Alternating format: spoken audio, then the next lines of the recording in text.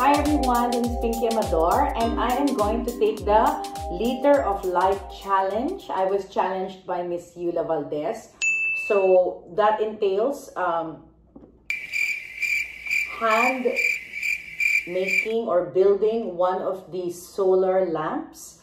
This is a campaign headed by Liter of Light where they, for every lamp that is constructed, it is distributed to a very far-flung area in the Philippines. As you know, up to about 20 million Filipinos have no access to electricity.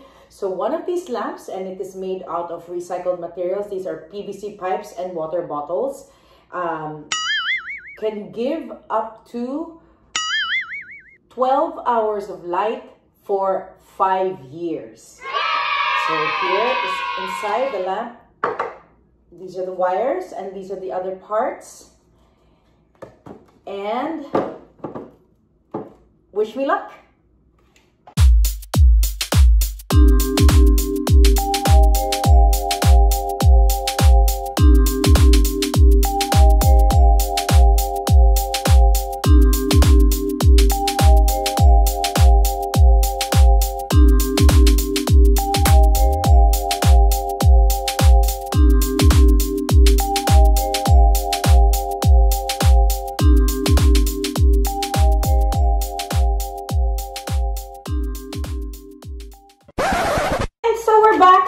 I thought namatay kanina.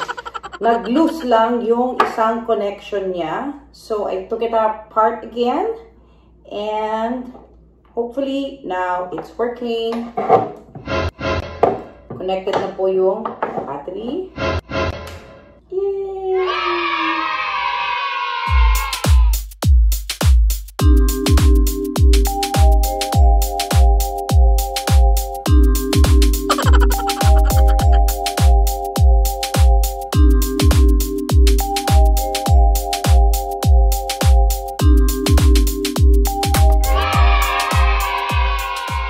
Thank you so much, Liter of Light, and you can see in the message below who I'm going to challenge.